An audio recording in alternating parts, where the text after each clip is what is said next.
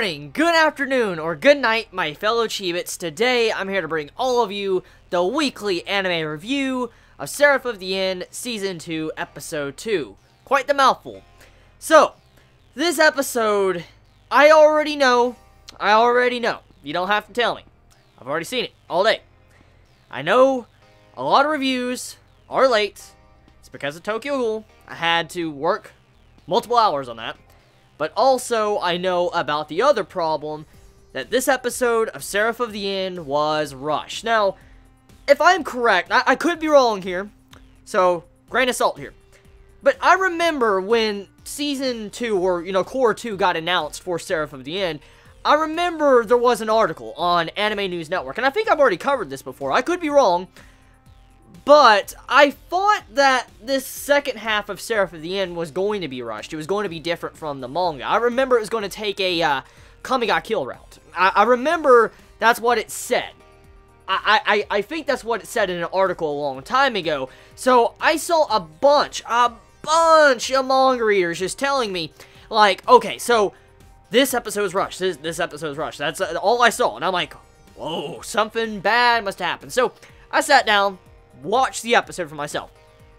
And personally, as an anime only, there's only certain things I want to talk about, but for the most part, the episode was fine.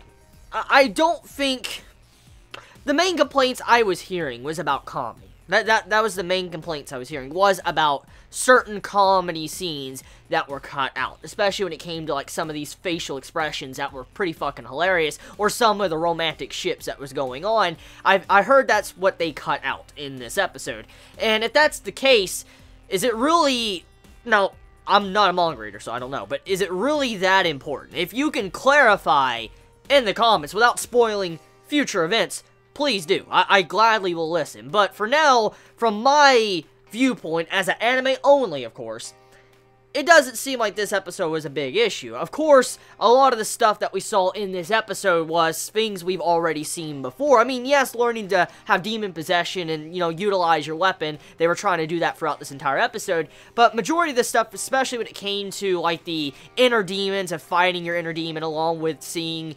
how you have to deal with these flashbacks with your childhood, a lot of that type of stuff we have seen before in Season 1, so it wasn't really nothing new that we have not seen before. The only thing I feel like that these flashbacks are being used for, these inner demon fights, it's being used as a way to reveal the backstory of our characters and give characterization to them, like what was happening with one of our characters in this episode.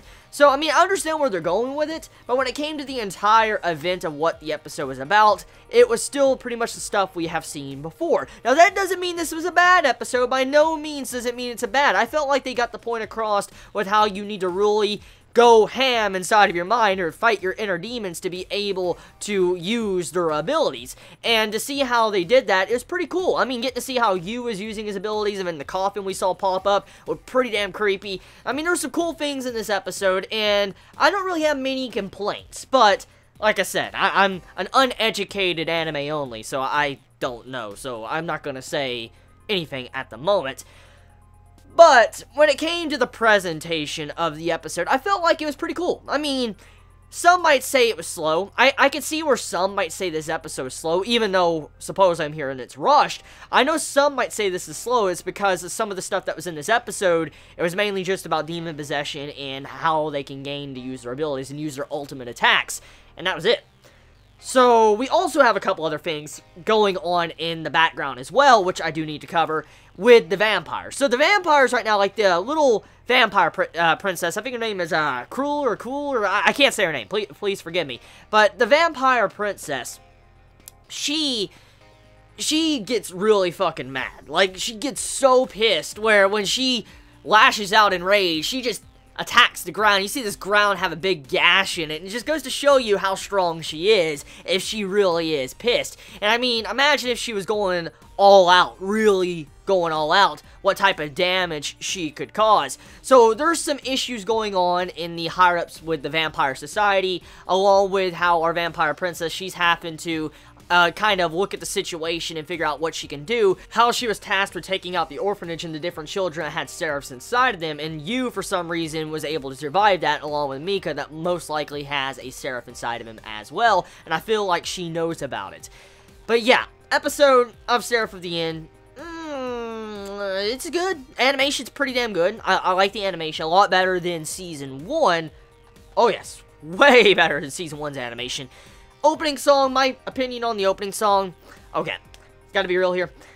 Not a fan of the opening. I like the singer. I love Flipside. Flipside's a good singer.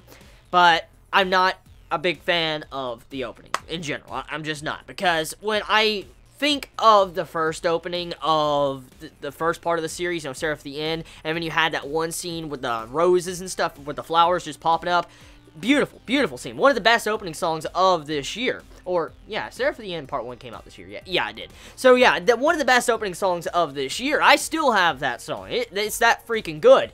So, yeah, I'm kind of disappointed with the opening song. Ending song's okay, not the best. So, yeah, and there's my thoughts of this episode of Seraph of the End. You all have a wonderful day or night wherever you live. Please be safe. Chibi out.